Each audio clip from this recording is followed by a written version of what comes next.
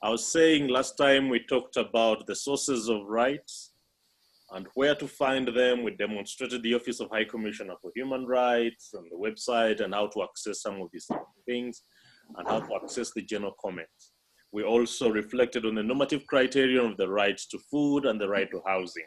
Today we are starting with the right to water and then proceed to other rights.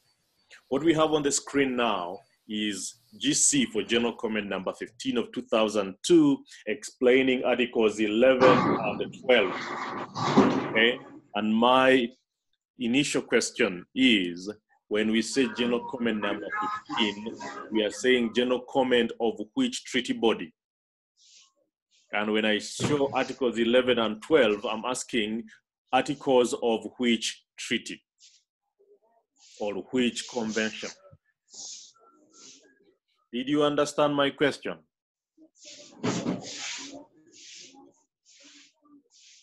Andrew, you there?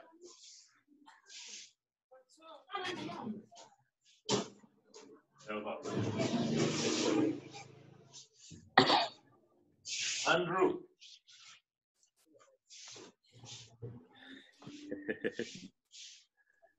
Andrew? I'm having some problem with my network. Okay. So I rephrase the question. Okay, I will restate the question. We have General Comment number 15 of 2002 that we presume is going to be explaining Articles 11 and 12. My question is, this General Comment number 15 on the right to water is a General Comment of which treaty body? And these Articles 11 and 12 are articles of which treaty or convention? I'm not speaking Greek, am I? Fausti? Yes. Am I speaking Greek? No. Yes, tell me, my dear. I did not attend the last lecture, so. But the last lecture is on the platform. These days we don't have excuses of I did not attend the last lecture. When you miss the lecture, you go and listen to the recording. Sasa. Nitaenda kusikiza. Kwetu hakuna network. Hiyo mchezo. Airtel. Hiyo mchezo dada. Kuanga chini. Andrew, give it a guess. Zaitwa, you got Apple? It's the general comment for the United Nations. United Nations has so many entities and agencies and everything. Last week we talked about the Office of High Commissioner for Human Rights, and it led us to general comments, and these general comments come from specific treaty bodies. Did anyone attend yesterday's webinar?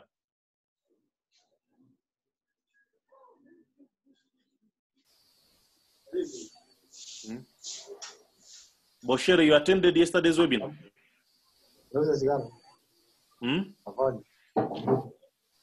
Faustin, did you attend yesterday's webinar? No.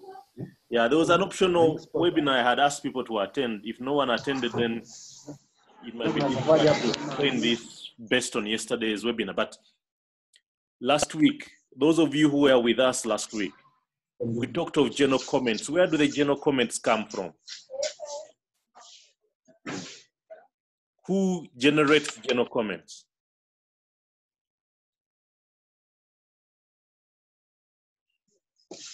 Switch on your microphones, all of you. We need to interact.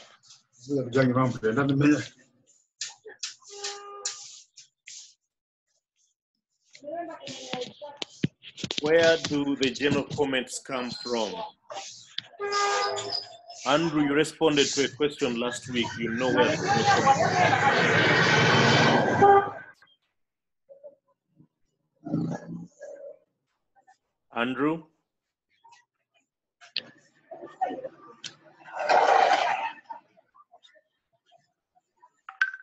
Zaitwa, you are with us last week. What do you remember?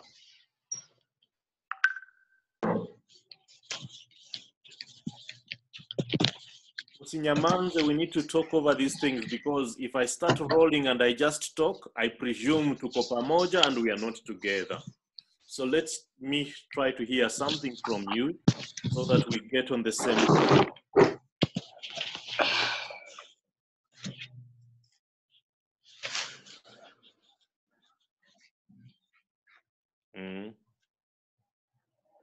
Andrew, who generates the general comments?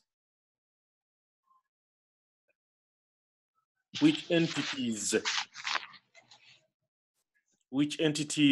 give us general comments? Oh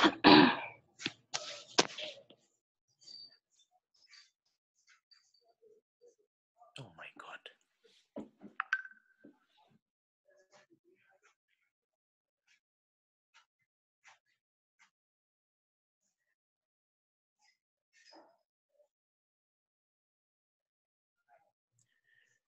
So the right to water is enshrined in the core international human rights instrument, the Convention on Elimination of All Forms of Discrimination Against Women, on the Convention on the Rights of Persons with Disabilities, and the Convention on the Rights of the Child.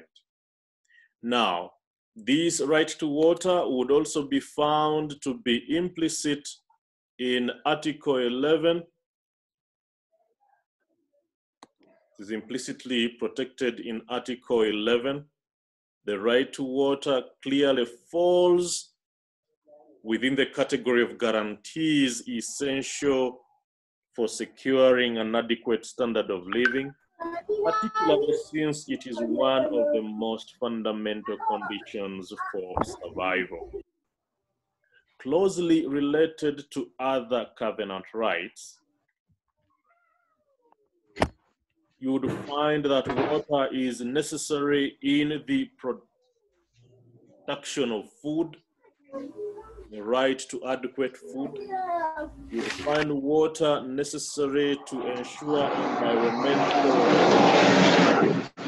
is the right to health. You would find that water is essential for securing livelihoods, the right to gain a living by work, and enjoying certain cultural practices, right to take part in cultural life. So if you have a community which is dependent on, if there's a community which is dependent on water for its cultural enjoyment, you would realize that water would be a relevant right to the enjoyment of their cultural life. The first criterion with regard to the right to water is availability. And in this, we talk of the water supply for each person must be sufficient and continuous for personal and domestic use. These uses ordinarily include drinking water, water for personal sanitation, the washing of clothes, the preparation of food, personal and household hygiene. That is what availability of sufficient water would mean, sufficient and continuous. Now, the quantity of water available for each person has been demarcated by WHO guidelines, which posits that on average you could have 15 liters per capita. Per capita is per head, 15 liters per head in periods of peace, and 7 liters per head in periods of emergency. Now, some of you are social workers, others are development studies students. You would realize that in any given situation, if you moved to the rural household or even amongst the urban poor, you would find that a household of 5 is surviving on a mutungi of 20 liters or 2 for a whole day. Those people are water insufficient. Because if you have 5 people, on average, you would need at least 15 liters per person per day. And yet it is also the case that many of us here are living in households where we are using more than we need. When you get to the toilet, every flushing could send down anything between 10 and 15 liters. And if you're often in that toilet, there's a possibility that you alone and your toilet visits could consume the water of a single household in the informal settlements or in the rural environment. So for purposes of the common good, those who are doing human rights and the common good, personal introspection on how we use what is available and how we prepare people to be conservative in the use of these common resources becomes relevant. Yes, you have a right to access water, you have a right to use water, but you ought to use it in a manner consistent with the common good. If you are going to be running your shamba upstream, your use of the water upstream has to be keeping in mind the common good and of those who live in the riparian part of your farm. So some individuals and groups may also require additional water due to health, climate, and work conditions. For sure, a mother in this household of 4 or 5, when there is a nursing mother, then the water needs of that house are more than the water needs of a household that might not have a nursing mother. Therefore, availability means that water supply for each person must be sufficient and continuous for personal and domestic use. The quality of water required for each personal and domestic use must be safe, and therefore it must be free from microorganisms, free from chemical substances, and radiological hazards that constitute a threat to a person's health. Water should also be of acceptable color, of acceptable odor, and taste.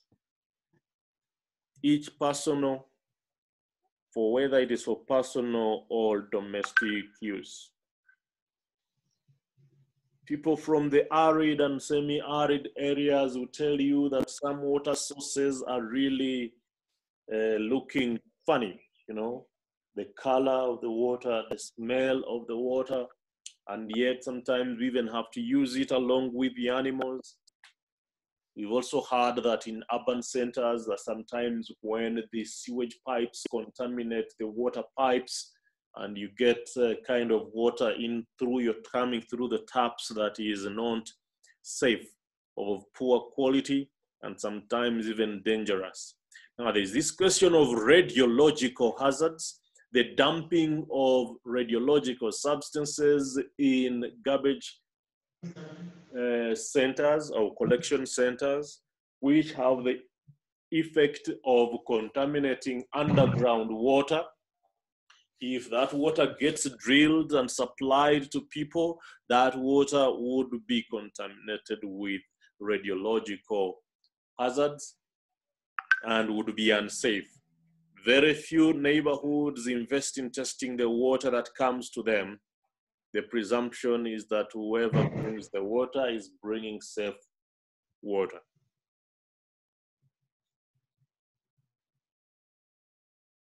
Now, water should also be accessible, and accessibility with regard to the right water includes physical access, economic access, and access to information.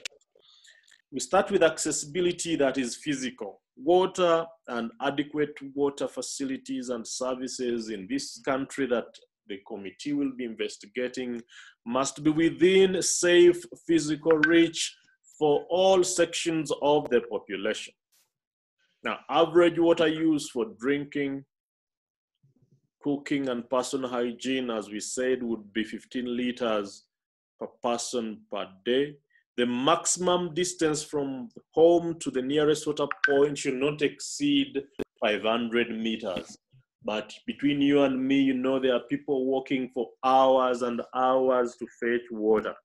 Now, a brisk walk of an adult is usually 10 minutes, or 11 minutes or 12 minutes per kilometer. So if someone has to walk an hour, it means that water is at least 5 kilometers away. And if they have to do a round trip, then that means 2 hours of walking. That's 10 kilometers to bring water home. So it so happens that a number of our people are living in situation where water is not physically accessible. When the Committee on Economic, Social and Cultural Rights, which is the relevant treaty body from which General Comment number 15 of 2002 is generated, this General Comment that explains Article 11 and 12 of the Covenant on Economic, Social and Cultural Rights, if that treaty body, that is the Committee on Economic, Social and Cultural Rights, is to evaluate Kenya for its performance with regard to the right to water, having looked at availability, having looked at accessibility, it will examine accessibility first and foremost on physical grounds and establish whether the people in this country have physical access to the water. What is the average distance that people walk to get the water? People in urban centers seem to have water brought by pipes into their homesteads. We have to examine then those who have challenges of physical access to water to be able to improve the human rights condition with regard to water. Accessibility, as I said earlier, is also economic. We are saying that water and water facilities and services must be affordable to all.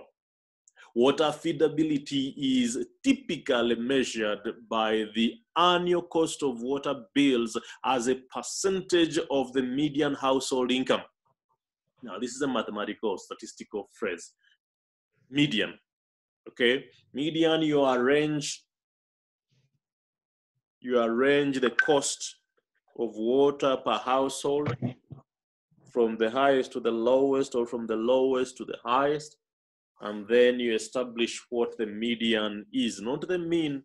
Yes, these are all measures of central convergence, median and average, but the mean, median and mean, the challenge with the mean is that if you have some fellows who are spending too much on water and others spending too little on the water, the measure of central tendency would shift towards those who are spending too much. So you would get a misplacement of the thinking that many people are spending a lot of of money on water. So we use the median because when you arrange them from the highest to the lowest or the lowest to the highest, and you skive off 2 on each end, you'd be able to see the bulk of people and how much they are actually spending by way of central tendency. So we are saying that water affordability is typically measured by the annual cost of water bills as a percentage of median household income.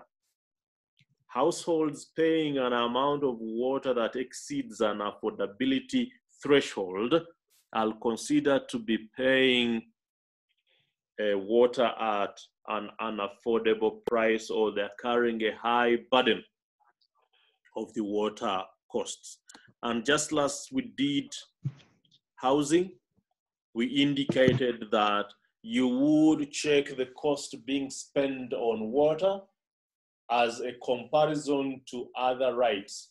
If that cost compromises or forces people to cut down on food or to cut down on housing or to cut down on other rights, then that right is not economically accessible.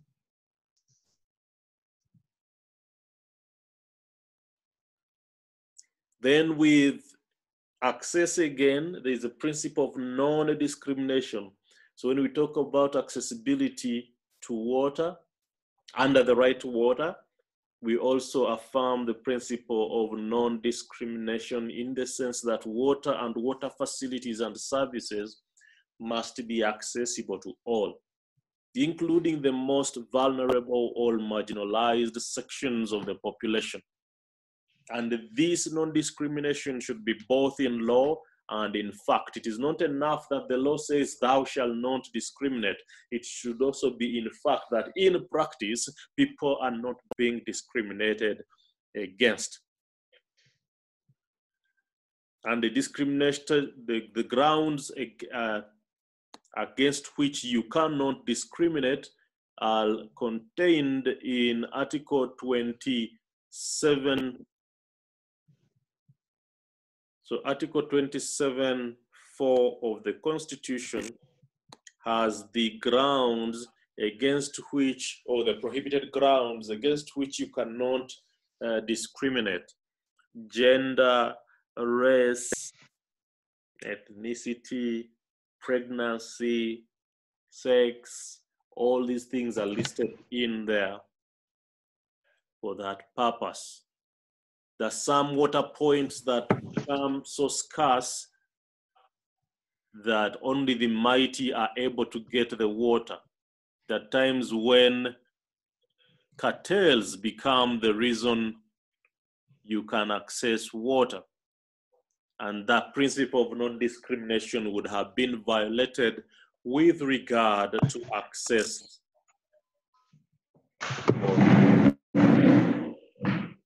Again, with regard to the normative criterion on accessibility in water, we talk of accessibility to information.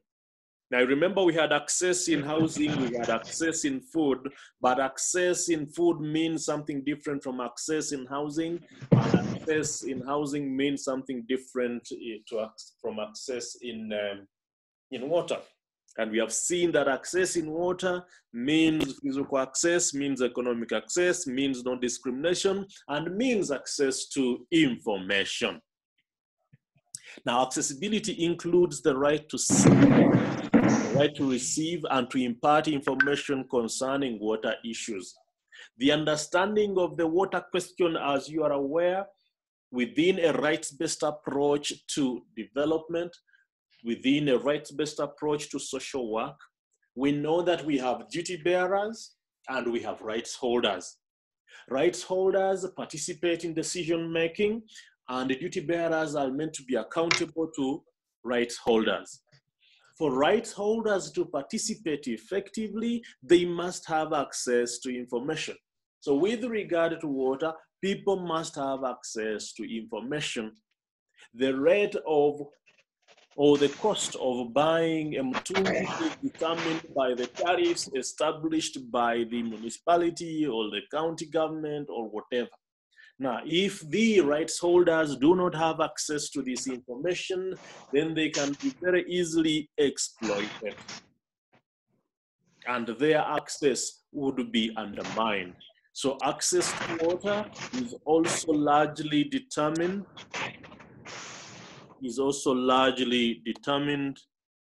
by access to information.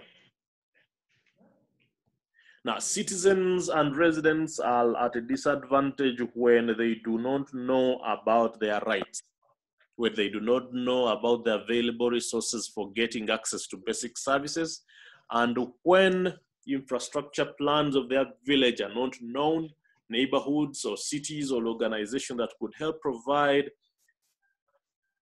the services they need, if they don't know them and where to find them, then the right to water is a mirage. So within the context of a rights-based approach to our service delivery, a rights-based approach to our ministry and our jobs and our programming, it is necessary that with regard to access to water, access to information becomes a very important component. We then move into sanitation. Usually they are taken to together, the right to water and sanitation. I chose to split them deliberately because they are distinctive. Water is what we bring into the household, and it would seem that sanitation relates to that what we excrete and send out. So sanitation is a system of collection, transportation, treatment, and disposal or reuse of human excreta and the associated hygiene. Now, when you check the Universal Declaration of Human Rights, when you check the Covenant on Economic, Social, Cultural Rights, or every other covenant that would be related, you don't see sanitation as a right. So the right to water and sanitation has become a substantive right recently.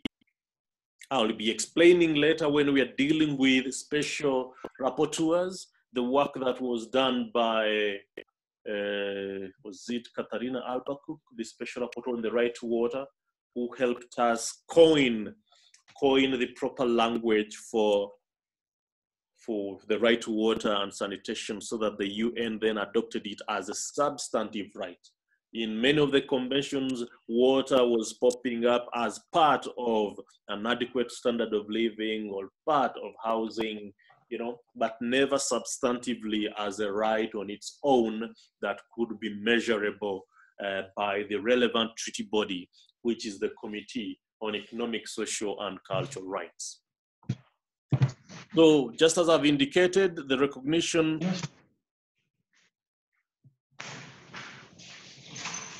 just as I have indicated, the recognition of the right to water and sanitation as a substantive right took place at the General Assembly in 2010 in that September session. The committee, which is the relevant treaty body, and by treaty body, I mean the Committee on Economic, Social, and Cultural Rights. There are several other treaty bodies. Those who attended yesterday's webinar, you know, we talked about the treaty body on the rights of the child, Committee on the Rights to Child.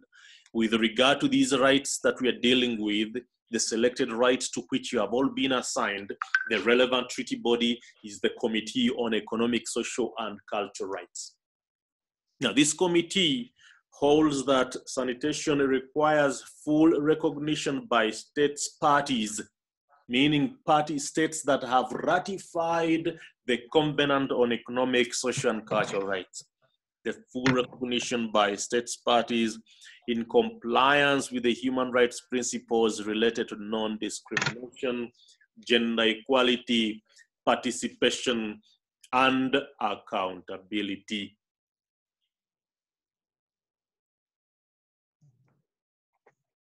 Now, availability of sanitation essentially means, now we are going back to the normative criterion of sanitation, okay?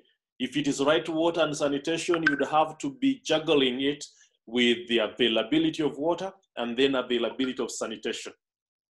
Availability of water and availability of sanitation. Now, when we assigned you the rights, you realize there are people who are assigned the housing and they are required to do sanitation, water and sanitation. And the rest of you, whether you're doing education, whether you're doing food, you are all required to do also housing. So that is the kind of trade-off that we've been able to do to make sure that each of you at least is an expert in one or two of the rights that we are dealing with. Now, there must be sufficient number of sanitation facilities with associated services within, all in the immediate vicinity of each household.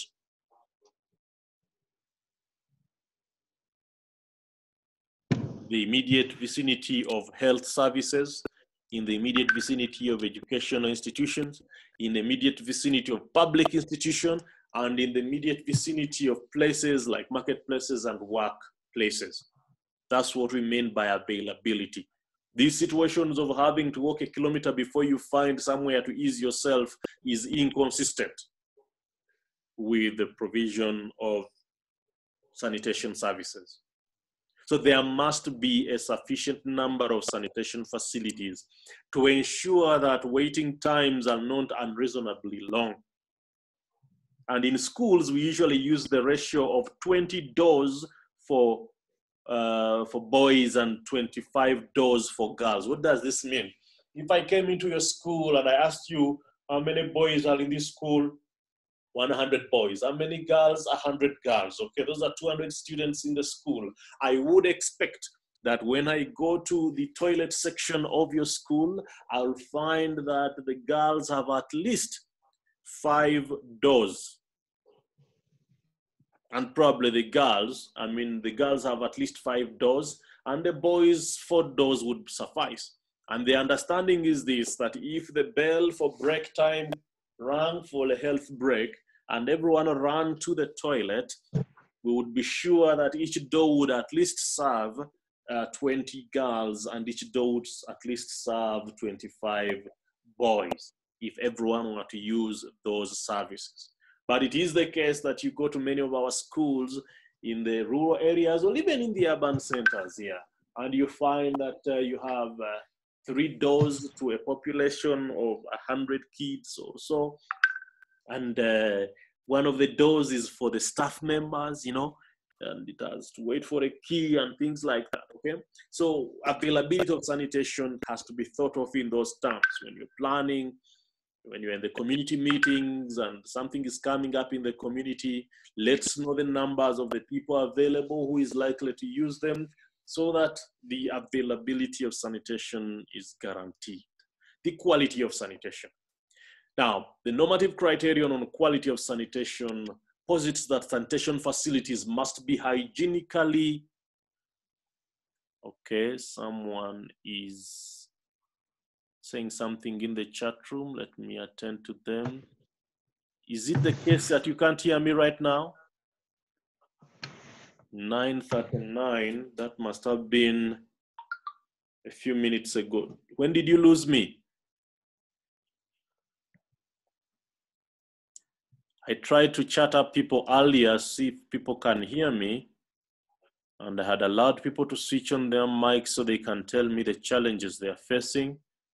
But people are not talking. Hillary, you hear me or not? I hear you. But you had said you didn't hear me. What did you lose? Never say. I say only. Actually, right now, myself, I've not even heard you. If you didn't hear me in the last 3 minutes, type in the chat room and tell me what it is you last heard.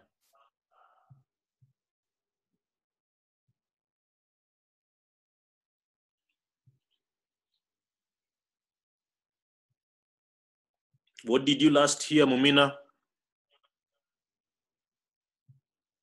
What did you last hear? Mr. Richard? Yes. I couldn't hear you since I joined the chat, but I can now hear you. I was following by reading the text on the screen. Okay. When did you join? Do you remember what time you joined the chat room? A little bit after the class started. I was downloading the Zoom app since I'm not using my laptop today. Aha. Okay, so you joined 10 minutes late also. Yeah, I just got the Zoom app. I'm not on my laptop today. Okay. Right. Who did we start with? Andrew, did you lose me anywhere? Yeah, when we began, I could not hear, but right now I can hear you. Andrew, you've not been hearing me since the beginning? No, when we began, I couldn't hear you, but and you didn't signal me, you didn't type in the room. Oh my God. I kept checking. I kept calling people's names. Do you hear me? Do you hear me? Is Faustine here? He has left the room. Okay. Yeah, I think if you don't hear, you need to type immediately into the chat room so that I check, because I'm using my phone for the hotspot. So it is possible that internet could fluctuate.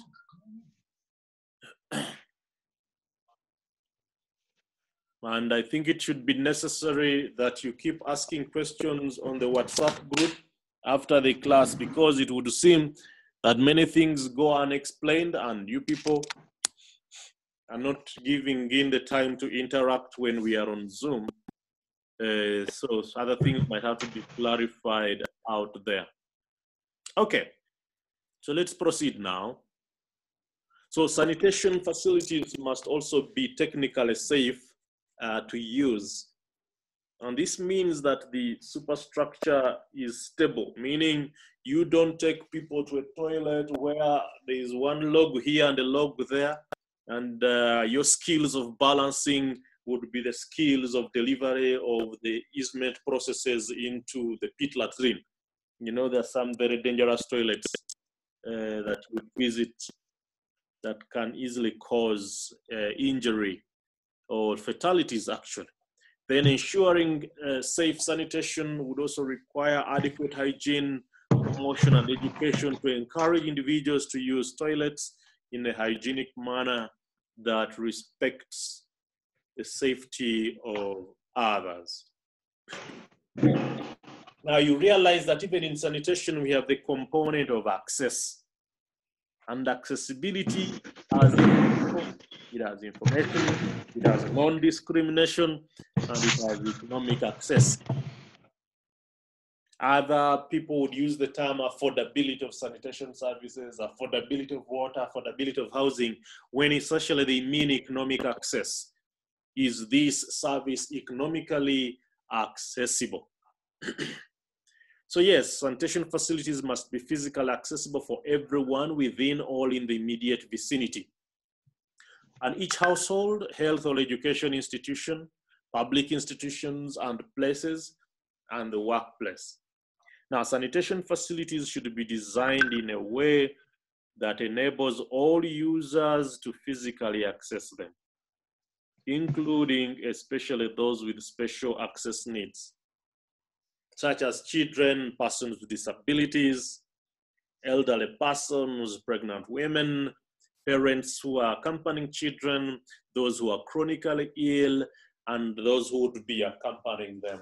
So it is something that has to be thought through when you are establishing a sanitation facility, or you're part of the planning process for the establishment of sanitation facilities for a community, a school, or institution. The totality of the human diversity has to be thought through on how to make these services physically accessible.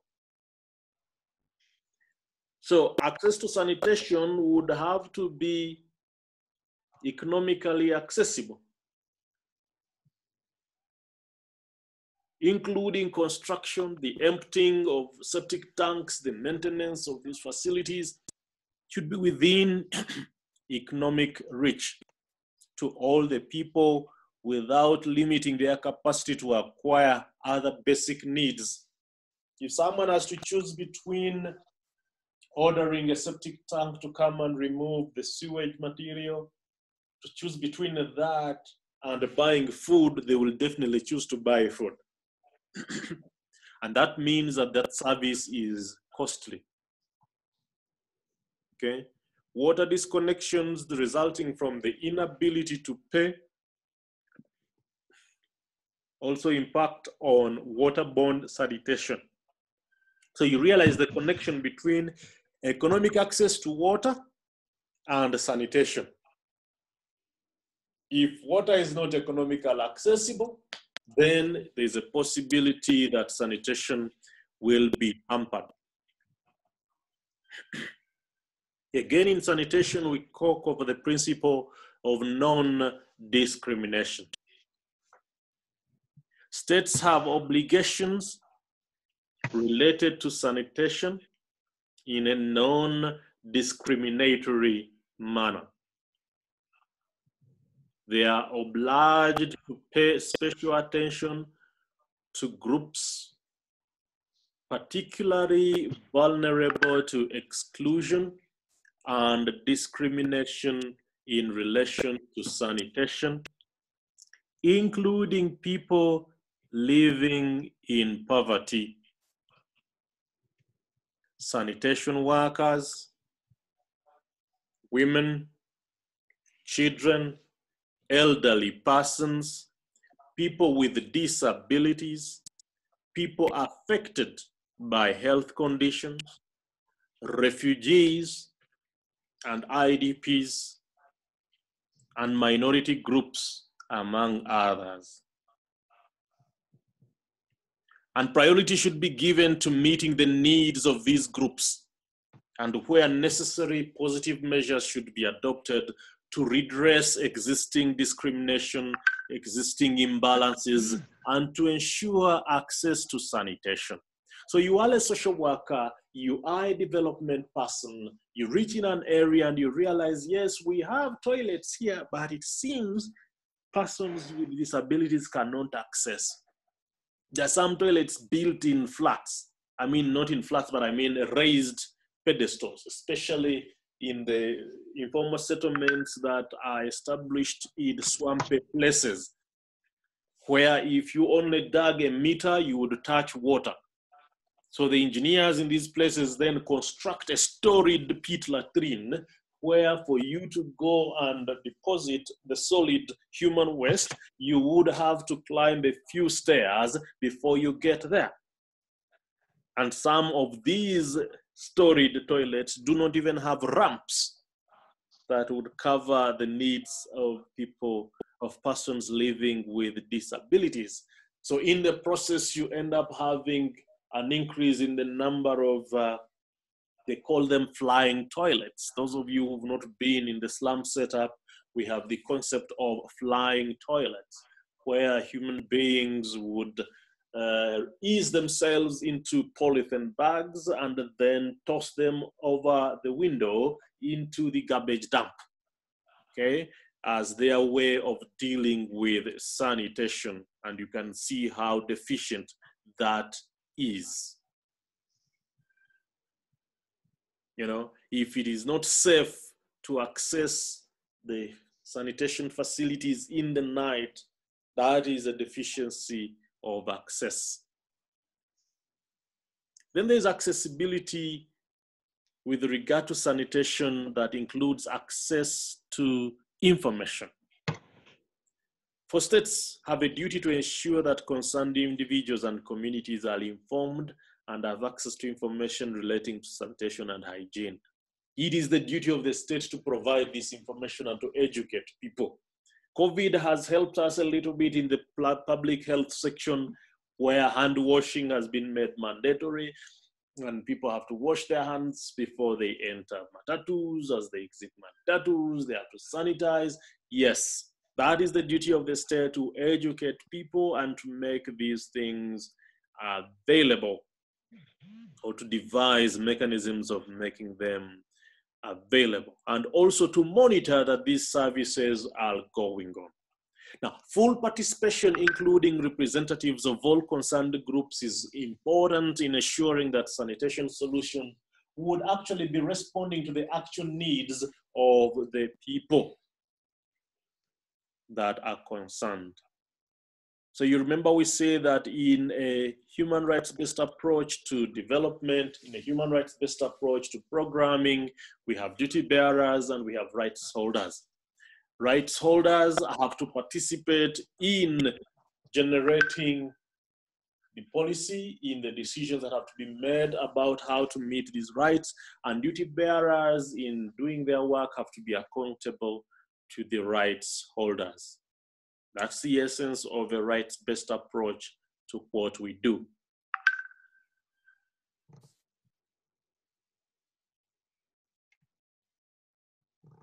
Then there's the challenge of acceptability as a normative criterion of the right to sanitation. Sanitation facilities and services must be culturally acceptable.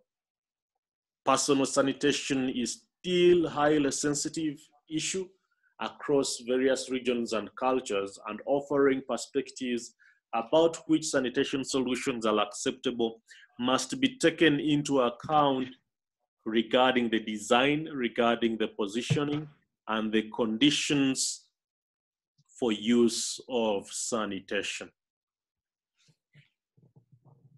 In many cultures, to be acceptable, construction of toilets will need to ensure privacy. What would be the state obligation? As is the case with many other rights, the obligations are to respect, to protect, and fulfill. How does a state respect a right?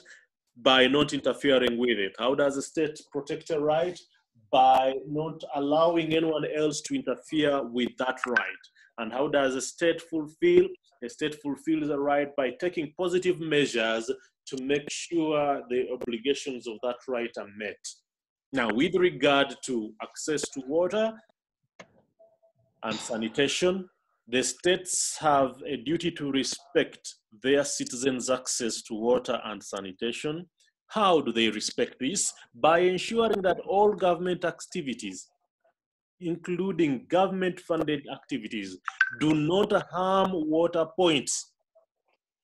This is particularly important in times of armed conflict. The state is at war in Somalia, the state is at war in Marsabit or Mararal, wherever, and they are chasing down cattle rustlers or whatever.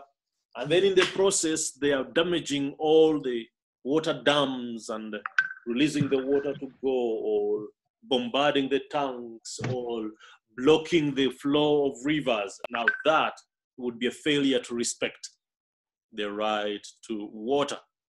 The discussions going on between Murang'a and Nairobi, Murang'a being the source of the water and Nairobi being the beneficiary of the water, whose water tower is placed in Murang'a. The government cannot initiate any project that might have the effect of undermining the access to water of Nairobi. How would the state then protect the right to water and sanitation? The state would have to protect the citizens' access to water and sanitation by protecting access to water from abuse and overuse by other actors such as farmers or private companies. I hope you're familiar with the case of Solai Dam, and that right now the Kenya Human Rights Commission, Kenya National Commission on Human Rights initiated a case against the owners of Solai Dam and the government for purposes of justiciability of this state obligation to protect the citizens' access to water and sanitation. Finally, the state would have to fulfill the right to water of its citizens by contributing to improving access to water and sanitation for everyone, including the poorest and most vulnerable. So the positive states: respect, don't tamper with the right, don't inhibit the right. To protect, don't allow anyone to tamper or inhibit the right. Fulfill, take positive steps to fulfill. The paramount duty bearer in human rights is the state. That is the overarching duty bearer in human rights. Who is the overarching duty bearer in human rights? The state.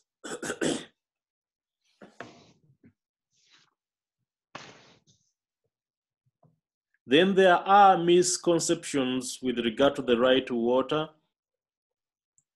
and they need to clarify them. The right to water does not necessarily entitle people to free water. Water and sanitation services need to be affordable to all, not that they ought to be free.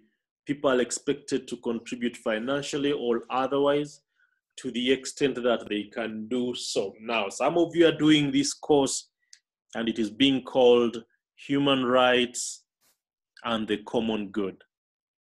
The understanding is the state has to make sure that in its allocation of resources, it is able to make water economically accessible to the poorest. Okay. When you go to the informal settlements, you discover that people pay for the water.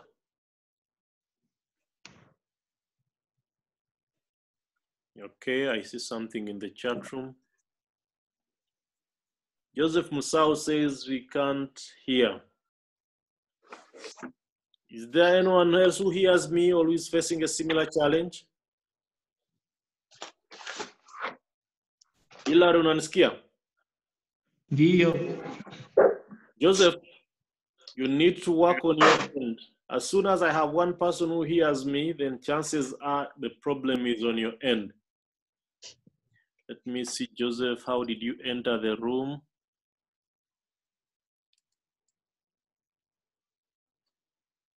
Let me check it out. Joseph, one of the reasons Joseph is having a challenge, he has this video on. Joseph, you might have to exit. How do I communicate to you now? If you don't hear me, then it might be difficult for me to say what I have to say to you. But let me see. Is anyone in touch with Joseph?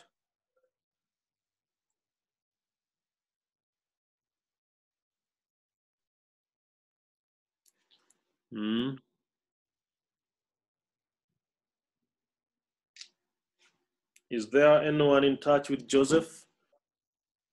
Let me see if I can do a message to him from here. A private chat message. Please exit the webinar, the meeting, and return with audio. I hope he gets to hear that. I think he can read that. Okay, so let's proceed. Joseph, you can exit. I'll let you back in. It's 10 hours. Okay, so now, does the right to water allow for unlimited use of water? Not necessarily. The right to water entitles everyone to sufficient water, not unlimited use. And the sufficiency of the water is for this sufficiency of water is looked at in terms of sufficient for personal and domestic use. Okay. Then does the right to water entitle everyone to a household connection? Not necessarily. Water and sanitation facilities are only expected to be within all in the immediate vicinity of the household. And they can comprise facilities such as wells and pit latrines. Accessibility is core immediate vicinity. It would seem that for the purposes of the state, moving water closer to the people is all that the state has to do. And if the state can show that we have water points here and there, usually this service is left in the hands of local authorities. Those of you doing development studies, you will also do local government and social services. Does the right to water entitle people to water resources in other countries? For sure, people cannot claim water from other countries. However, international customary law on transboundary water courses stipulates that such water courses should be shared in an equitable and reasonable manner with priority given to vital human needs. Okay, so if Uganda wants to establish a huge luxury dam, okay, already it has a lake there, Lake Victoria, but we have River Nile, and then Uganda decides that we are going to establish a huge luxury lake along River Nile, and it involves blocking the flow of water to the Sudan and to Egypt, now that would be undermining the equitable use of the water course. That if Uganda were to use the water for something necessary to guarantee vital human needs, then that would be considered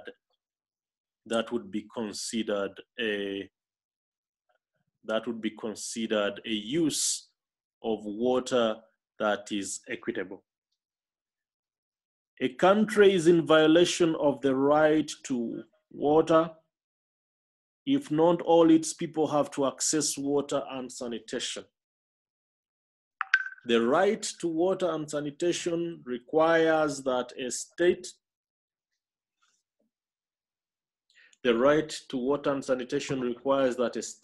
takes steps to the maximum of available resources to progressively realize these rights to water.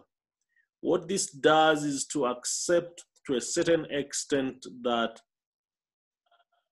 not all states can make these services available. So they use the term, the progressive attainment of the rights. We move into the right to health.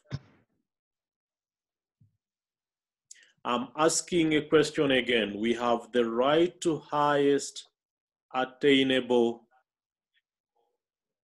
Another message in the chat room. Inatoka kwa?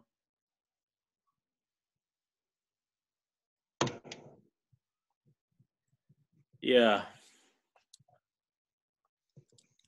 Switch on your microphone.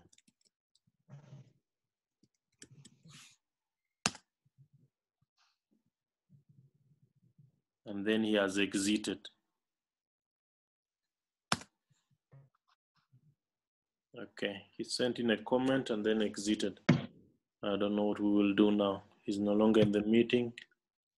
I don't know how to communicate to him.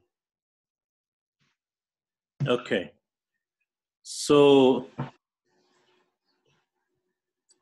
those of you who were assigned the right to health, are you there? Anyone on the platform that was assigned the right to health?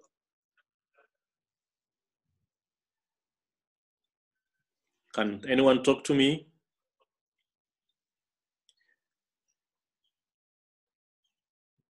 Sasa nyinyi watu kuninyamazia, mimi nifanyeje? Ama you don't hear me? We can. Yes, who was assigned the right to health? Anyone here?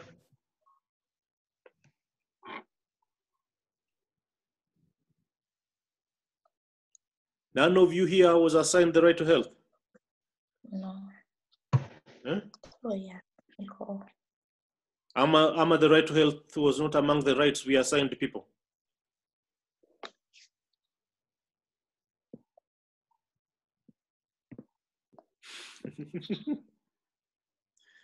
Wenzangu,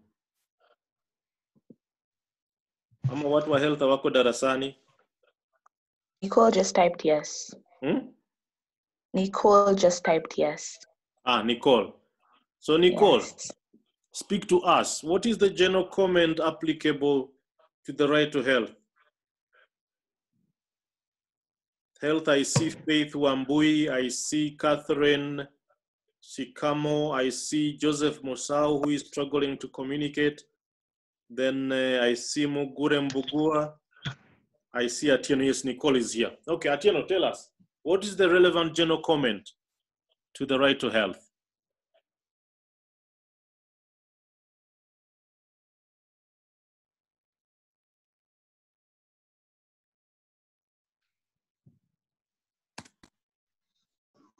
So I do not understand your question.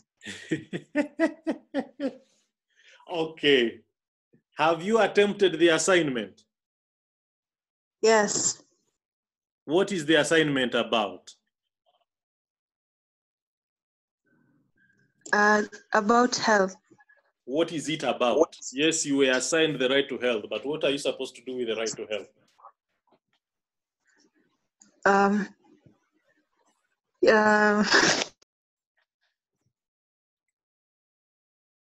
The first assignment was for tracing the right from all the international instruments, regional and domestic, isn't it? Yes. I hope the others are listening, because what I'm asking Nicole is beneficial for everyone. And then the second assignment deals with what? The normative criterion, isn't it? Yes. Yes. That yes is slow. I'm not sure. Okay, yes. So the second assignment is dealing with the normative criterion of that right to health or to education or to food, okay?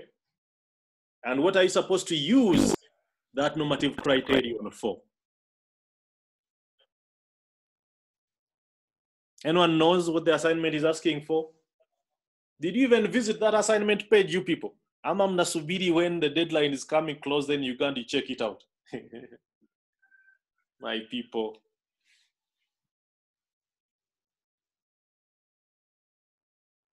Someone is talking to me.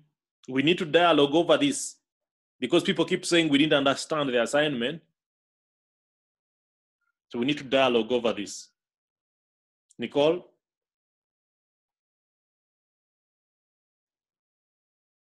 Anyone hears me?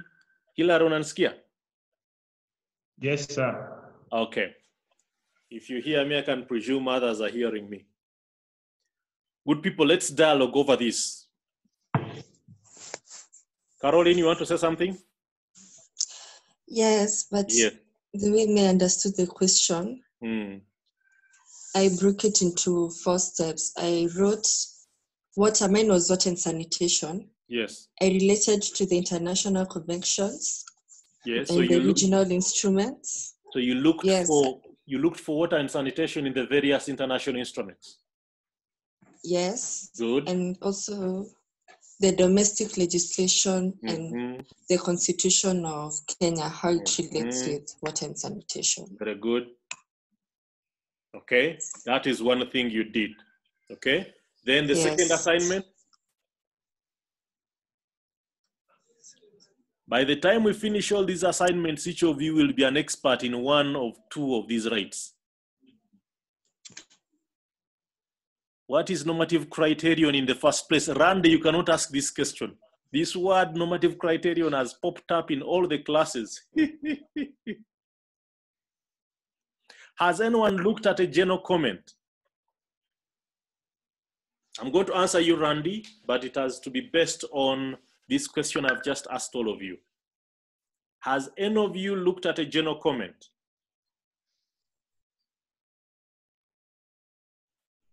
Hey, wenzangu.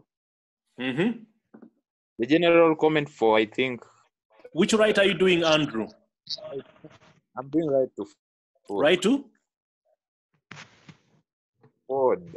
You're doing food. And you said your general comment is?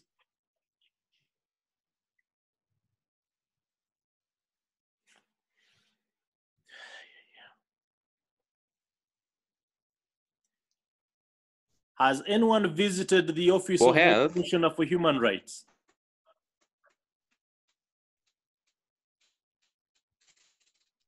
Yeah. This is a space where I keep taking you, and we cannot not access it.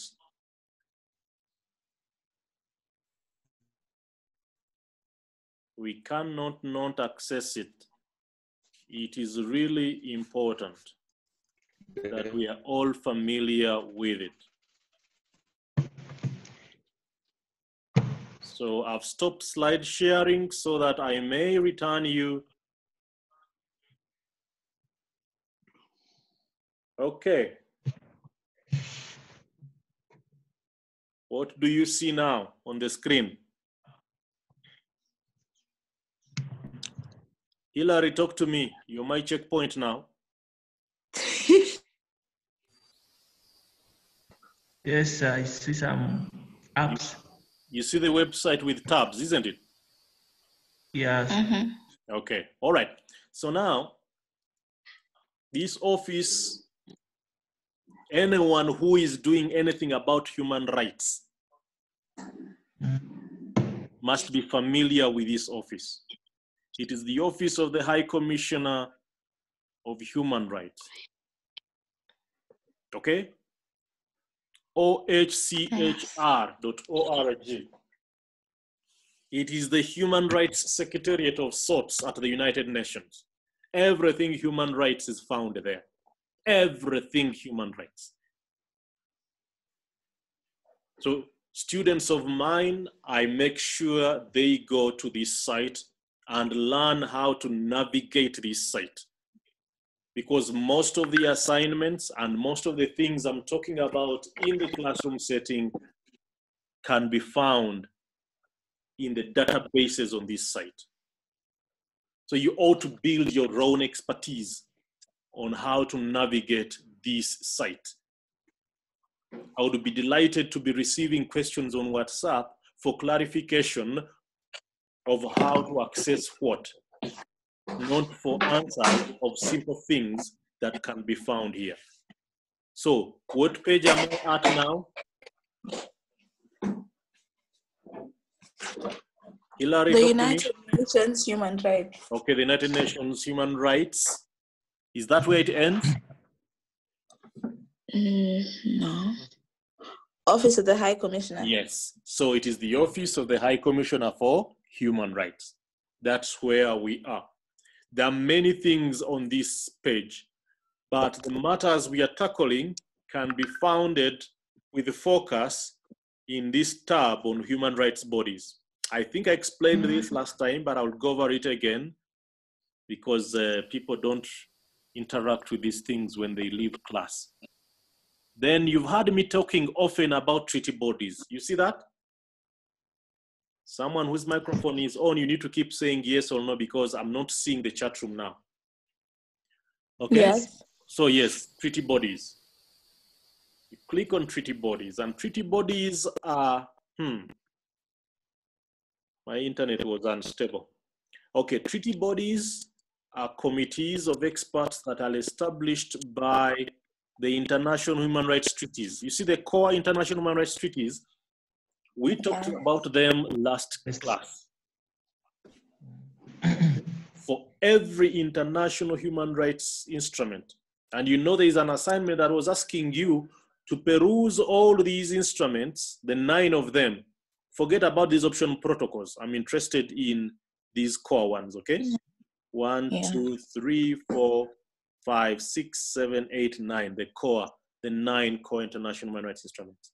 We will do those optional protocols at another level, maybe at your master's, we can pursue that. But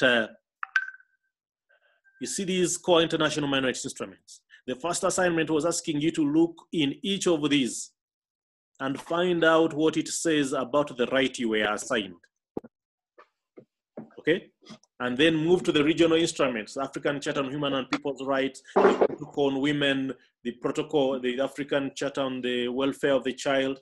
Okay? That is what you're supposed to do, including domestic legislation, the Constitution, the Acts of Parliament. KenyaLaw.org is a good source for the Acts of Parliament. That is the first assignment. The second assignment was asking you to look for the normative criterion of each of your rights and then use it to examine what is happening in any informal settlement of your choice. You have to go there physically. Now, we've told you that health, education, water and sanitation, food, okay, and housing are dealt with, are established under the International Covenant on Economic, Social, and Cultural Rights. Therefore, the relevant monitoring body is the Committee on Economic, Social, and Cultural Rights. You see that? Yes. Okay. Yeah. C can mean Convention on Economic, Social, and Cultural Rights, but when it is a monitoring body, it means Committee on Economic, Social, Cultural Rights. That's why we call them treaty bodies. You remember? When we reached here, we came through treaty bodies. And the treaty body that I've kept asking you, I've asked the question twice in this class. What is the relevant treaty body to food? What is the relevant treaty body to health? So someone tell me, what is the relevant treaty body to health? Nicole?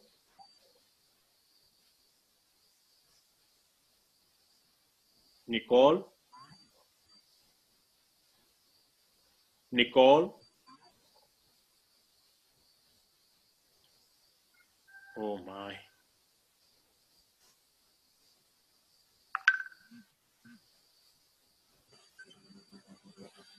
Caroline? Yes. What is the relevant treaty body? To your right, what right are you doing? Water and sanitation.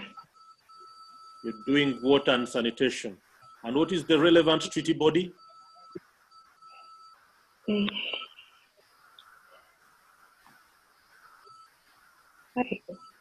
Just look on the screen and give me an answer, my dear.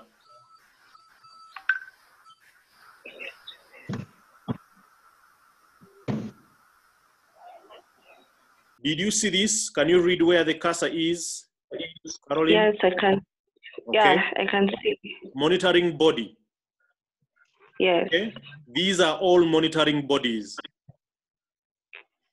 Yes. So what is the relevant treaty body to the right to water and sanitation? Version for the one that you have put the cursor. Name it. Name it. Oh, international. It is?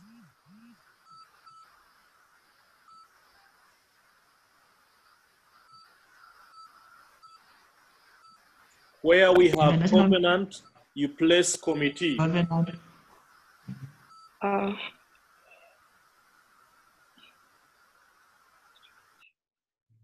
Yes. So, the Convention on Elimination of All Forms of Discrimination of Racial Discrimination has a treaty body called the Committee on Elimination of Racial Discrimination. The Convention on Elimination of All Forms of Discrimination Against Women has a treaty body called Committee on Elimination of All Forms of Discrimination Against Women. You see that? Okay? So, the treaty relevant to water, to food, to housing is the international. The treaty relevant to food, housing, health, education, all the rights to which you've been assigned is the International Covenant on Economic, Social, and Cultural Rights. Therefore, the relevant treaty body is, someone talk to me.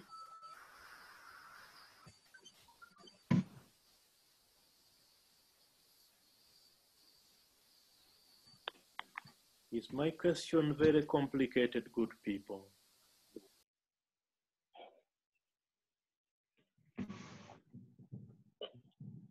On matters of racial discrimination, we go to the Committee on Elimination of Racial Discrimination. On matters discrimination against women, we go to the Committee on Elimination of All Forms of Discrimination against Women. Now, on matters of food, health, housing, and water, we go to what? Treaty body. Committee of International Protection of Economic and Social. That is a convention. I'm asking a treaty body. I'm not sure why it is becoming very difficult.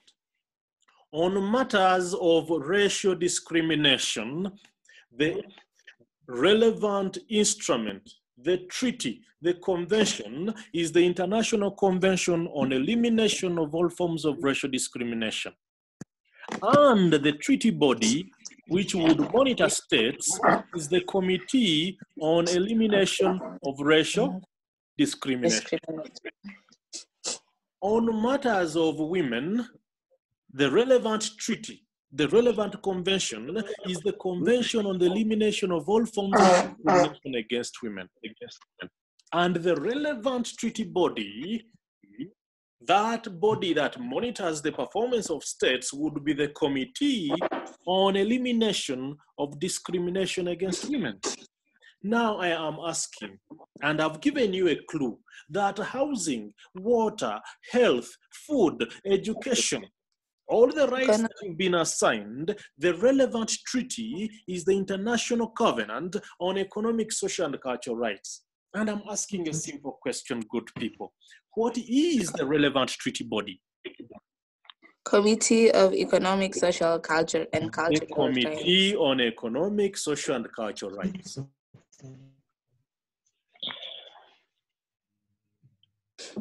Fair enough? Yes. It's taken us quite a distance. Now, when you go to the page of this Committee on Economic, Social, and Cultural Rights, okay? When you go to the page of that committee, you would find very many things that the committee does. Very many things. Even the protocols of the committee, the rules of procedure, working method, all those things. But on this page, I'm inviting you to go straight to what we call the general comments. Someone asked, what is normative criterion? For the treaty body, Hilary, are you there? Yes, sir. For I'm there. For this treaty body to be able to monitor how Kenya is performing on any of these rights, it has to establish standards.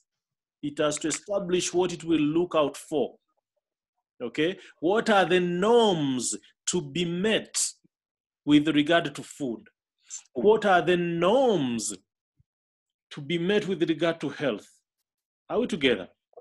So that is the normative criterion or criteria that will be used to examine whether a given state party to the Covenant on Economic, Social, Cultural Rights is meeting its obligations to respect, to protect, and to fulfill a given right.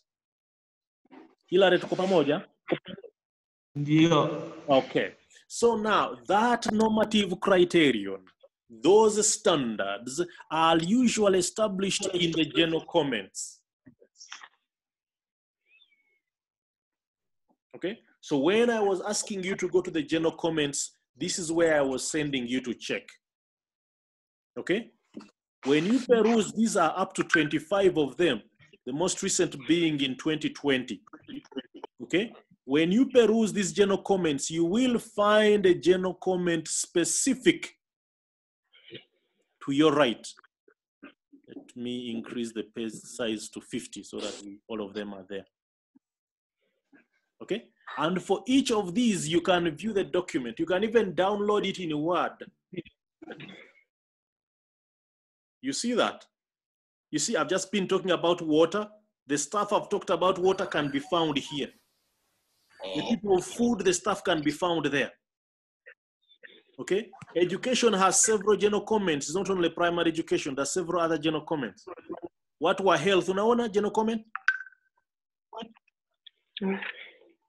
Okay, when I asked you to look at the general comment, that's what I meant. You were supposed to just follow that path and look for the general comment relevant to your right. Understand the normative, each of these general comments has a normative criterion. So all the things I've been talking about, availability, access, quality, all these things, each of these is contained in the relevant general comment. Kuna mtu akuna swali hapo? Kuna swali?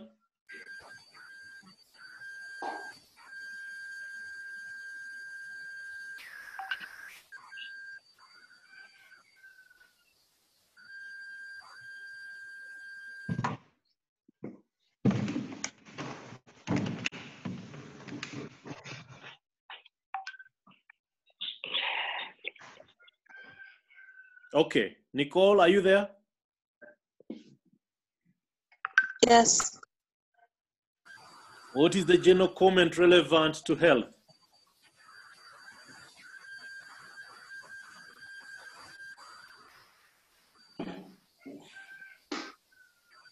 Okay, you will go check on it. I'll not give it to you. What is the general comment relevant to health?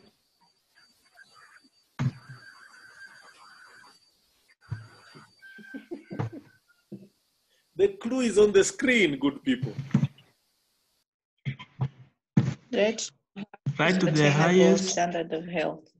What is the general comment relevant to the right to health?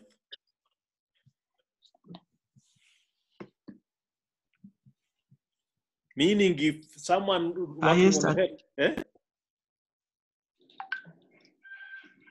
if someone working on health is to go to that page, what general comment would they be looking for?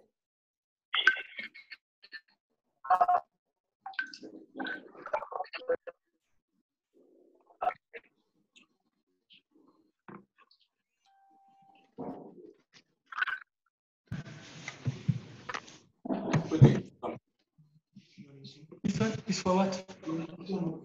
It's notice? Wait, don't know? We connected from here. Claire, you want to say something? Just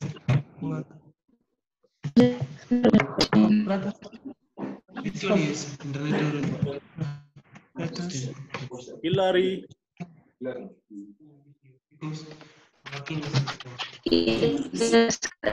Yes, sir.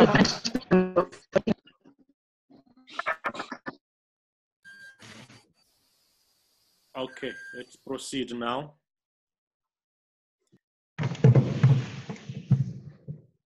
Yeah. You know, I've placed the clue on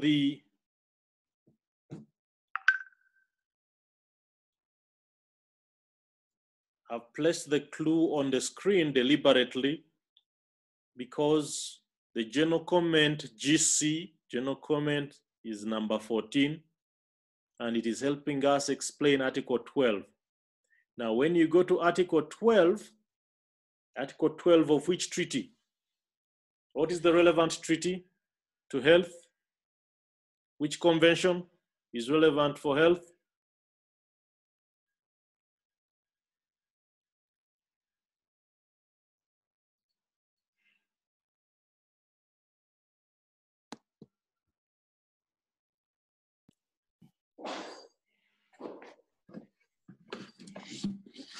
Kiboy. Yes. What is the relevant convention to health? The economic, social, and the economic, social, and cultural rights convention. In full, it is what document? Search it in full, please. You're right. Okay. What the is the convention? The convention. The covenant on economic, social, and cultural rights. Yes. So when we say Article 12, we are talking of Article 12 of the Covenant on Economic, Social, and Cultural Rights. So you must know the right, you must know the treaty from which it is pronounced, and then immediately you will know the relevant treaty body. Okay? Yeah. Okay, so. Anyway, so we move on. The first normative criterion on health is there must be functioning in that jurisdiction of the state party, there must be functioning health and healthcare facilities. So if the treaty is to examine whether Kenya is fulfilling its obligations, the treaty will be looking out for whether there are functioning public health and healthcare facilities. Remember, the word is public health and healthcare facilities. It's not just any healthcare facilities, public health and healthcare facilities would be examining whether there are functioning goods and services, as well as programs, and whether they are available in sufficient quantity within the jurisdiction of this state party.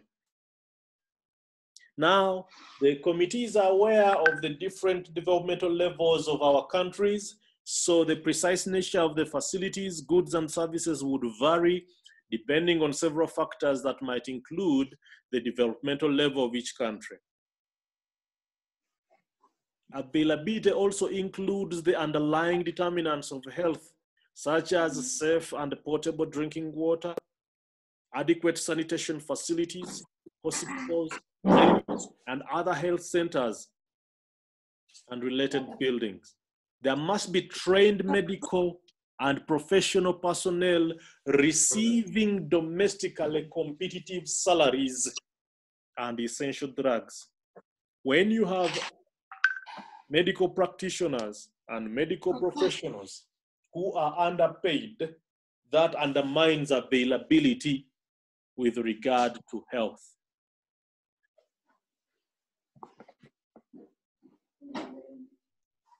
Then we move into accessibility. And as I told you, accessibility means something different in water.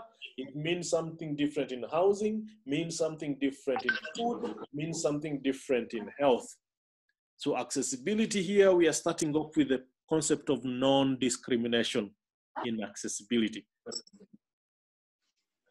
Health facilities, goods, and services must be accessible to all, especially the most vulnerable or marginalized sections of the population, in law and in fact, without discrimination, any of the prohibited grounds. So you are interacting with your people in these households and you're asking those questions necessary to establish whether or not they feel discriminated against when they reach the hospitals, whether the hospitals are welcoming to them or discriminating against them on any of the prohibited grounds as mentioned in Article 27 of the Katiba. Then accessibility also includes physical access. So the health facilities, goods, and services must be within safe physical reach for all sections of the population, especially the vulnerable or marginalized groups, such as ethnic minorities, indigenous populations, women, children, adolescents, older persons, persons with disabilities, and persons living with HIV and AIDS. Physical access. How far is the nearest hospital? How good is the road that leads to these places? And mothers having to deliver on the way just because of the bumpy roads that they have to endure. In physical access, it also implies that medical services and underlying determinants of health, such as safe and potable water, adequate sanitation facilities, are within safe physical reach, including in rural areas. Now, you remember the principle of immutability and interdependence of rights? Any of you who has worked with a CBO will know that when a CBO sets out to deal with the question of food, they will end up in health. Or if they start up with health, they end up in food. Many people started off with educating orphans have ended up into services of health because they have to deal with the sick parents. Okay, so that interdependence. So you realize how water is a key influencer in the section of health. Sanitation is a key influencer in the section of health. And the interdependence and immutability of rights is a key component of a rights-based thinker. Accessibility also includes adequate access to buildings for persons with disability. Then economic access that other people call affordability. Health facilities, goods, and services must be affordable for all. Payments for healthcare services as well as services related to the underlying determinants of health has to be based on the principle of equity, ensuring that these services, whether privately or publicly provided, are affordable for all, including socially disadvantaged groups. Equity demands that poorer households should not be disproportionately burdened with health expenses as compared to richer households. Accessibility, as we said, included physical access. It includes non-discrimination. It includes economic access. Now it also includes information. Accessibility includes the right to seek, receive, and impart information and ideas concerning health issues. However, accessibility of information should not impair the right to have personal health data treated with confidentiality.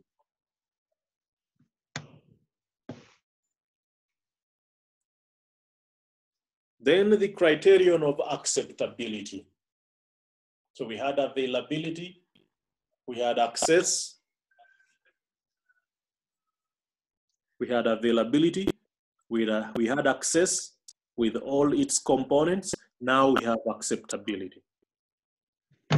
All health facilities, goods, and services must be respectful of medical ethics and culturally appropriate.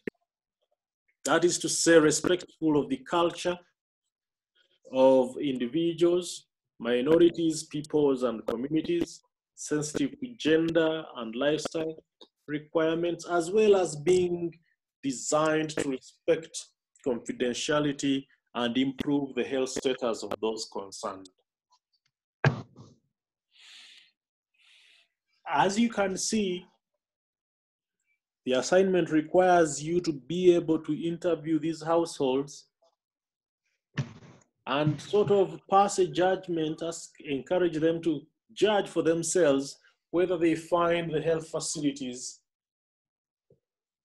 accessible, they find them available or acceptable. And remember, we are talking of public health facilities. Don't tell me that you are in Rongai and because there is Nairobi Women, there is whatever, there are 4 health facilities as accessible. No, you need to be asking where is the nearest public health hospital. And is that public health hospital available, accessible, and acceptable? And the things we are talking about are the ingredients of that accessibility.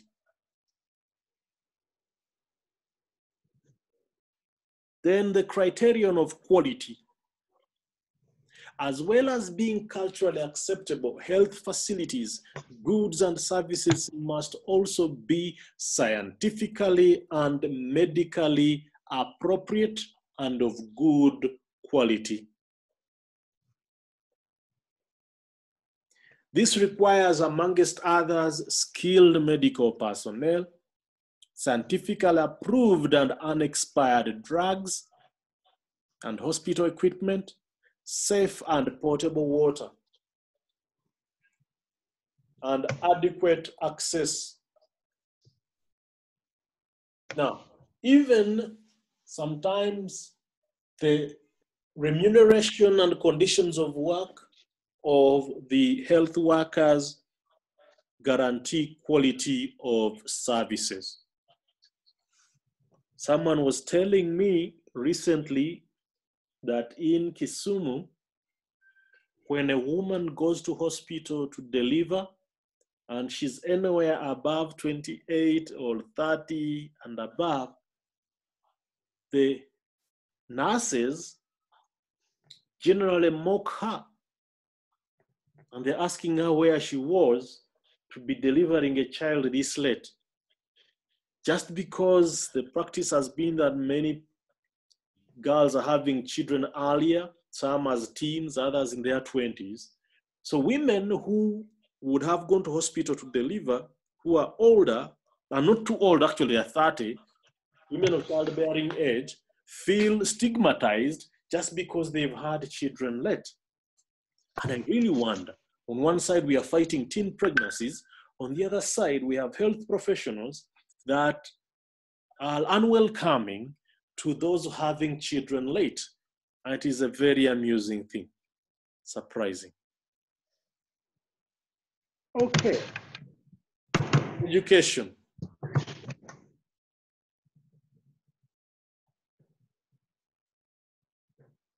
Who is doing education on the platform now?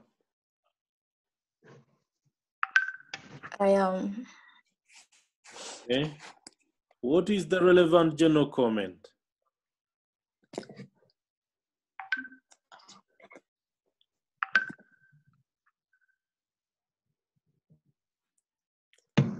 The clue is on the screen.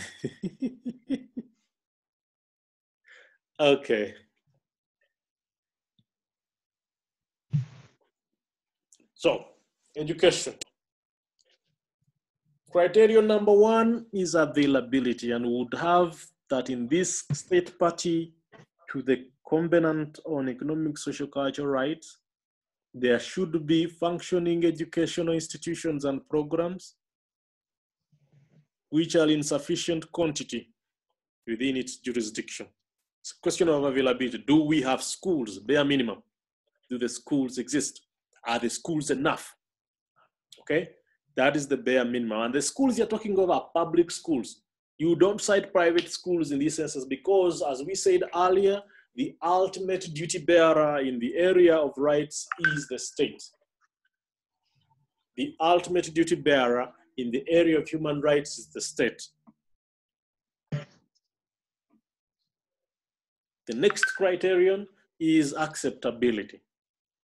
So the form and the substance of education, including curricula and teaching methods, have to be acceptable. Acceptability means they are relevant, they are culturally appropriate, and of good quality to the students and, in appropriate cases, parents. One would imagine that the kids of a pastoralist should be prepared education-wise to be the best ranchers that have ever existed. One would hope that the children of a fisherman should be prepared to be the best fisheries officers ever existed. That the child of carpenter should be prepared to become the best carpenter ever existed.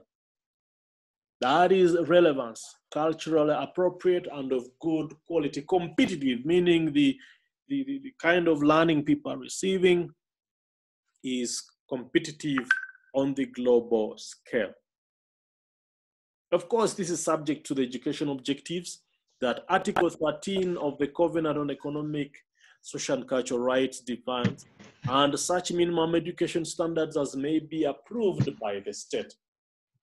Now, for me, I'm a little bit impressed by the competency-based curriculum. The only problem is that it designs one jacket fit all, but it would seem that the competence-based curriculum, if it had been contextualized, the kind of competence-based learnings necessary for a kid in Turkana or a kid in Mararal are different from the learning competencies necessary for a kid in Nyeri, a kid in Mombasa. Because of their contexts, there are certain competences that would be necessary to have them excel. But the competence-based curriculum is for sure a good attempt to move in the direction of acceptability of. Okay, Sandra anasema. No, this is Saru. So does what UNICEF offer as sexual education beat the normative criterion? Thank you for the question. That you have to ask that question to the cultures. Actually, I saw the Muslim statement that is responding to Susan Kihika's reproductive health care bill. And she was, the Muslims are saying, you cannot just talk of age-appropriate education, it must also be faith acceptable. So yes, Kiboi, that is the question about what UNICEF is doing. That's the question about whoever is pushing comprehensive sexual education. Those are the real questions. Are they acceptable? They are being offered as good, but are they acceptable? And whoever is challenging the acceptability, do they have reasons to indicate why they are not acceptable? So thank you for raising that question, Saru.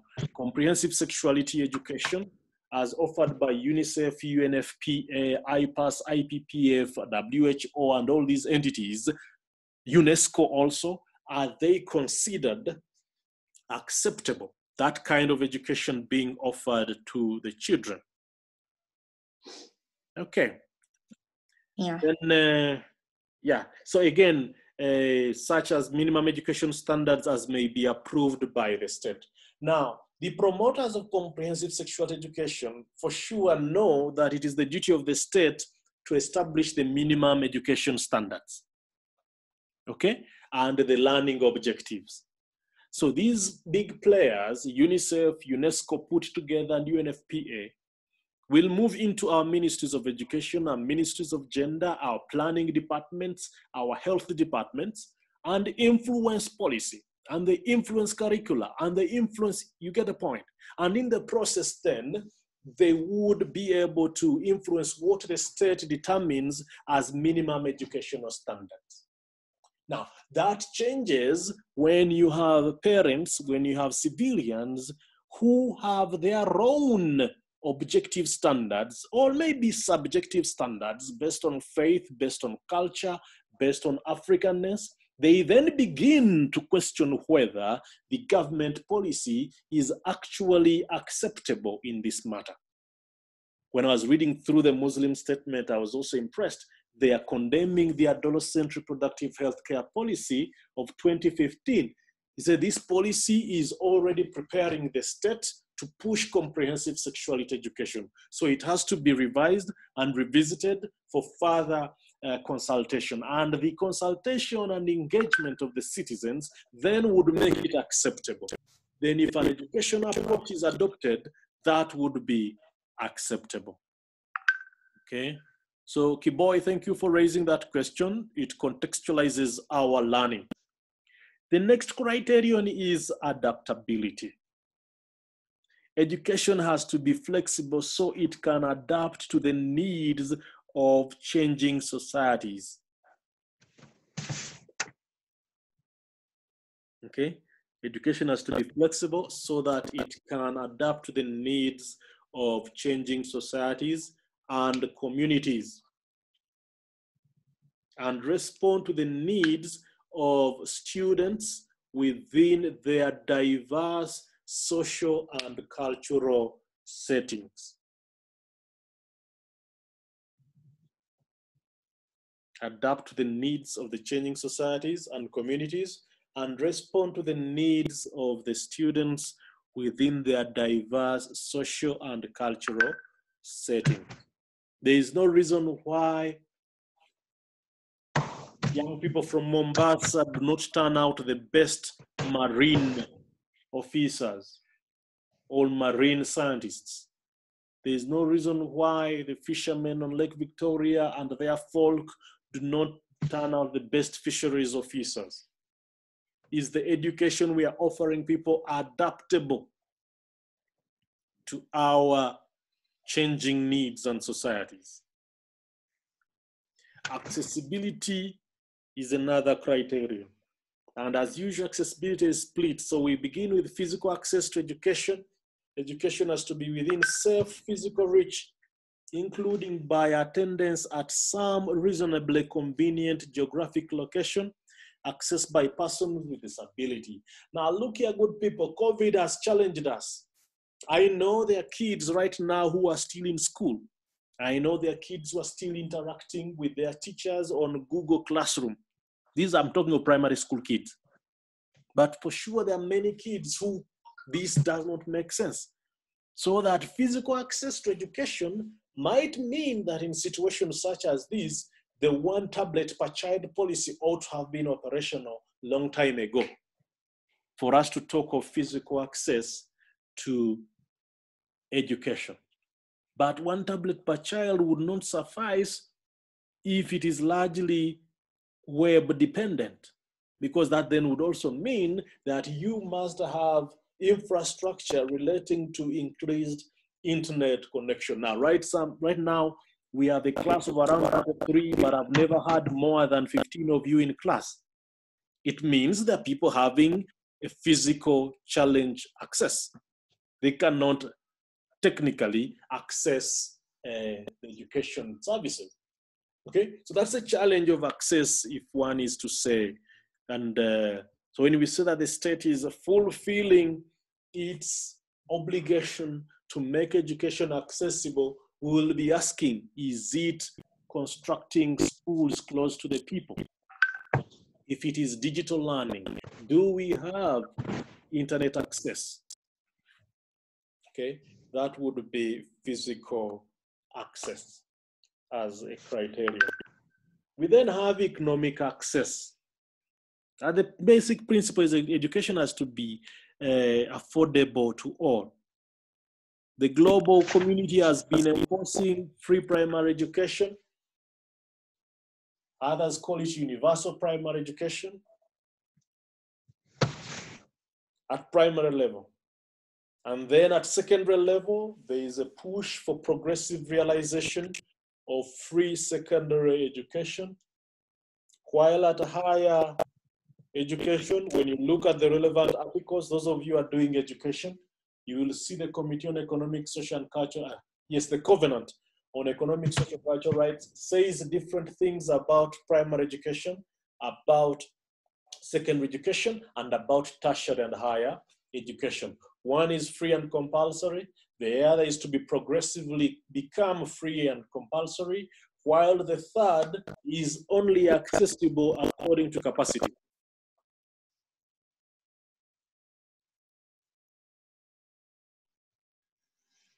Then the concept of non-discrimination within the accessibility criterion. Education must be accessible to all, especially the most vulnerable groups, in law and in fact. In law and in fact means it is not enough to have it on the law that the education in this country shall be non-discriminatory. It must also be the fact that it is non-discrimination. And again, the non-discrimination is based on the prohibited ground. I kept referring to Article 27 of the Constitution. That's where the list of prohibited grounds is.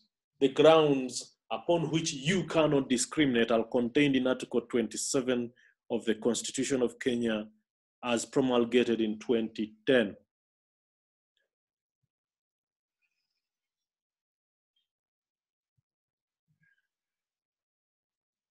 Then let's focus a little bit on primary education. Primary education is defined as ensuring that the basic learning needs of children are satisfied. Essential learning tools such as literacy, oral expression, numeracy, and problem solving. Literacy, a child can read and write. Oral expression, the child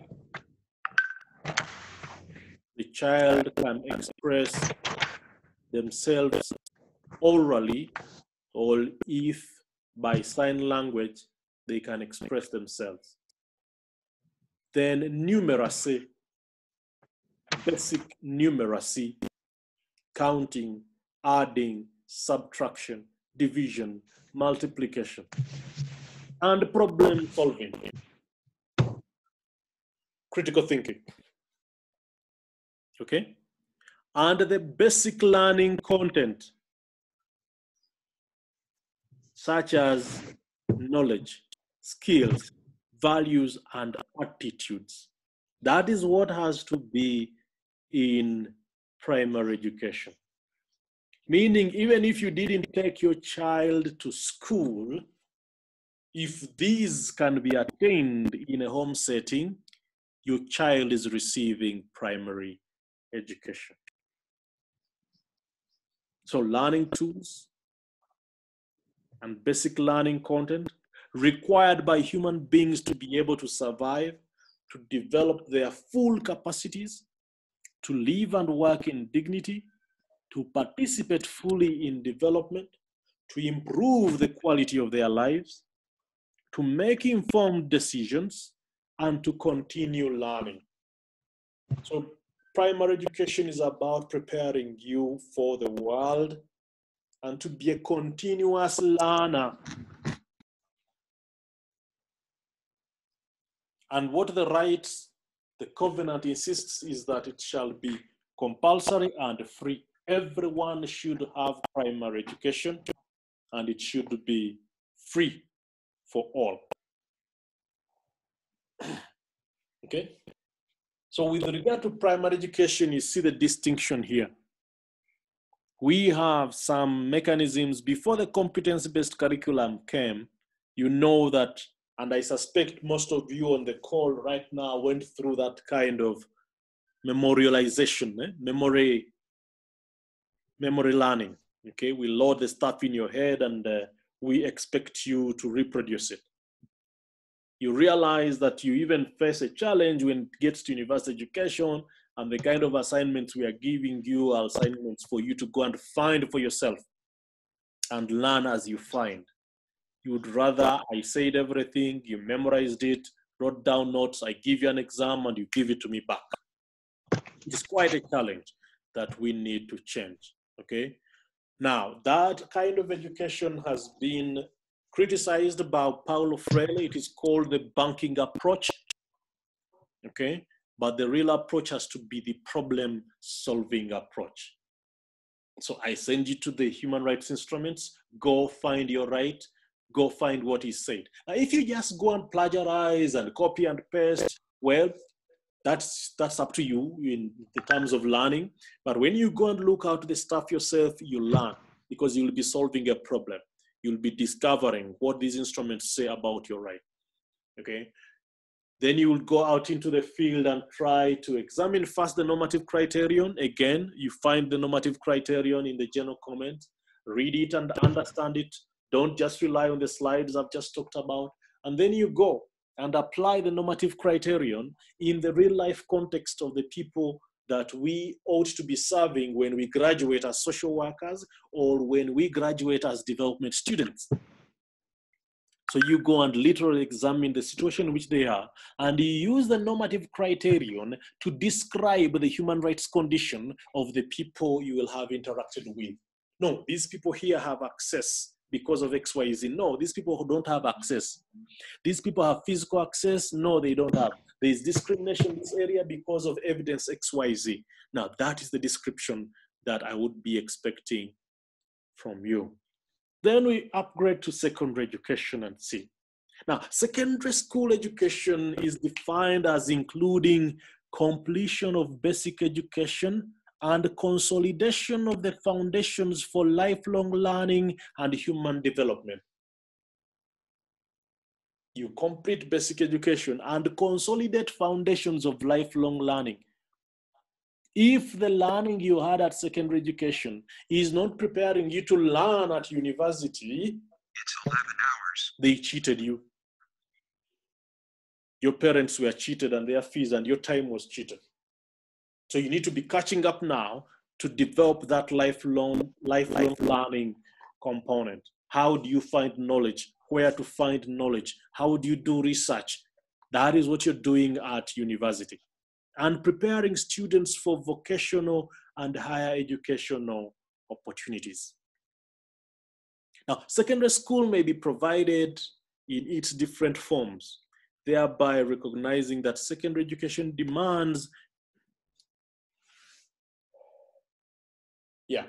secondary education demands a flexible curricula.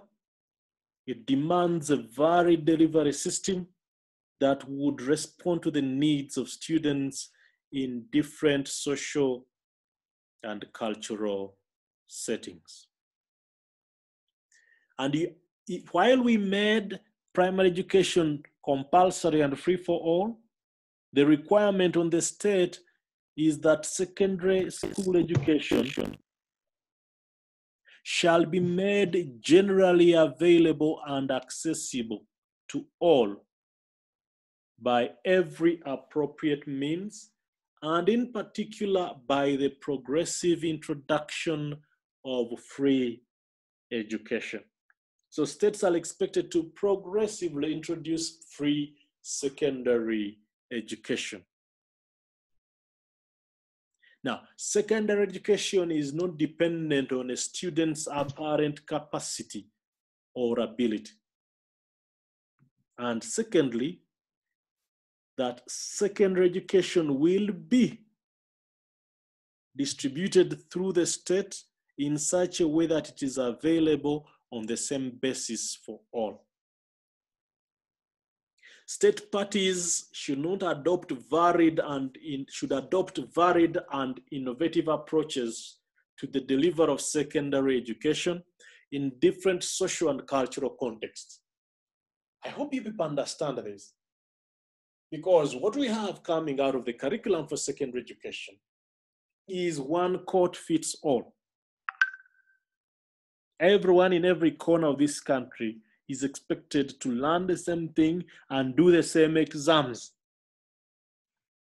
regardless of how relevant that learning would be to the people wherever they are.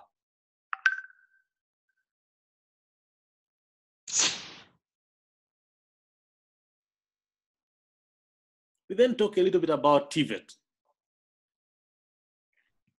Now, technical and vocational education forms part of the right to education and the right to work in Article 6.2 of the Covenant on Economic, Social, and Cultural Rights. And it is defined as all forms and levels of the educational process involving, in addition to general knowledge, the study of technologies and related sciences, and the acquisition of practical skills. The acquisition of practical skills, the know-how, attitudes, and understanding relating to occupations in the various sectors of economic and social life. Attitudes and understanding relating to occupations in the various sectors of economic and social life. Then higher education should also be available in different forms. It shall be made equally accessible to all on the basis of capacity. Okay, now, secondary education is to be progressively made available. Free primary education is universally available to everyone. Higher education, where you are, you as university student, shall be made equally accessible to all on the basis of capacity. If someone has capacity capable of handling university education, then they should be able to access. No one who has capacity for university education should be denied an opportunity to access. The government would be then failing in its duty to protect and fulfill the rights. Now, the capacity of individuals should be assessed by reference to all their relevant expertise and experience, not just this exam. You get the point. I interacted with some young people in the year 2018. Very vibrant, the youth groups that I was working with across the country. Very vibrant leaders. I'm so and so, I'm in this school, I'm heading to university when I finish Form 4, Then KCSE results come back and the poor girl has a D+ or a D plane. And she's just so demotivated. The very bright fellow, leadership-oriented, very innovative that I saw in August 2018 is not the fellow I saw in February 2019. Why? Because the results came back, and because she got a D+ in that exam, she felt she was worthless.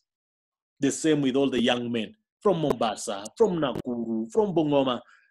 This exam cannot be the only basis of measuring capacity. But for some reason, our education system has chosen to say that the exam is the measure of capacity. And states have an obligation to take concrete steps towards achieving free higher education. The South African students have been very vigilant in pushing for free higher education. They say fees must fall. Okay, they don't want to remove the fees completely, but they're actually pushing that the cost of education in higher level should drop. Okay. Now, within the context of socio-economic and cultural rights, we have the right to life, but I think we need to close here for now. We'll do this when we are dealing with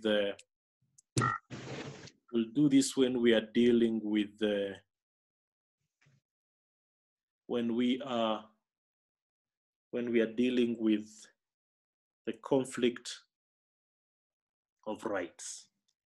So I'm willing to take a few questions now, if there are any. If not, we can end our class here. We've been working for the last 2 hours. I think that's good enough for now. Yes, thank you, sir, for your class. I feel it enjoyable. I have a question about the assignments. Yes. There is 2 assignments that you gave as a group. Some submission was on 27th. Hello? And it's PowerPoint. You're flying. Repeat your question, please. My concern is about the assignments. You say it's the one that you assigned about the rights, housing, education, and food, and whatever. Yes. So is it individual or group work? Because it is individual, but no one prevents you from working with the people who've been assigned the same right. You can enrich each other. It must do it as a part of group work. Eh? Yes. Hello? Hello, sir. It is individual, but no one prevents you from working with others assigned a similar right. Okay. Yeah, no. And if between yourselves you agree for one person to do the presentation, I have no problem.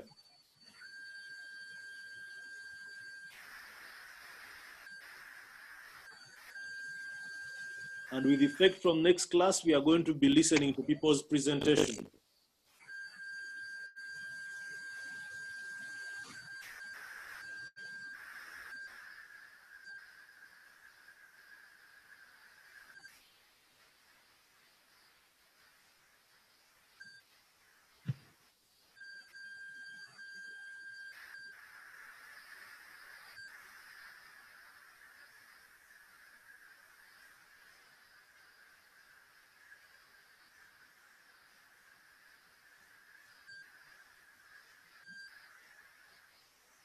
Hello? Also, you told us to scanning my platform. Yes, sir. Yes? You promised to send some notes, previous class record. The recording for last class is on the platform already. Maybe the problem is mine. Is there anyone who has accessed the recording? Yes. Okay, so the recording is there. Okay. Okay. Now that there's no other question, shall we plan to meet next week? You know, this semester is a very brief one, but the classes for me have been able to compress the content. So I think we are going to have 3 more classes at most. So you need to be in finishing mode. We started late, but the content is doable.